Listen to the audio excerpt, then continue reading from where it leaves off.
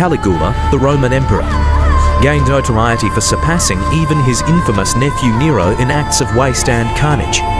Following a serious illness in C37, he became cruel and vicious, reviving treason trials, opening a palace brothel, committing rape at will and reporting the performance to the victim's husband, engaging in incest, and demanding to be treated as a god.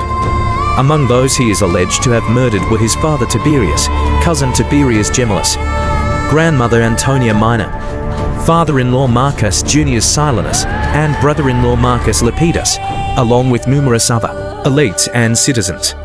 Caligula's excessive lifestyle led to many enemies and ultimately made him the first Roman emperor to be assassinated.